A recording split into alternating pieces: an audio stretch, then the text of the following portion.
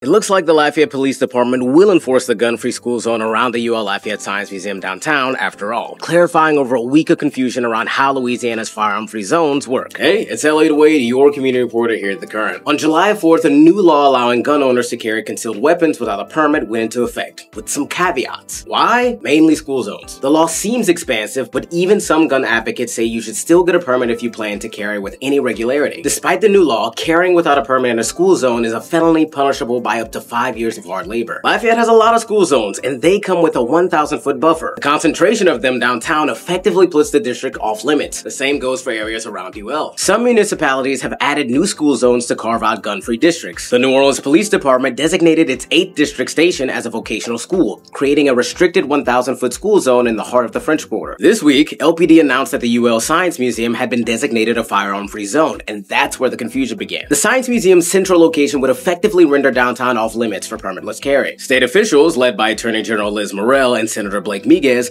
publicly pressured Lafayette not to enforce the zone, arguing that the Science Museum is not covered as a school zone. LCG's latest clarification splits duties. ULPD will police the museum itself and the immediate area around it, while LPD is responsible for the 1,000-foot radius around the building, enforcing that area like LPD does any other school. So what are your thoughts on this story? Let me know in the comments below. Till next time, I'm Elliot Wade, and this is Lafayette.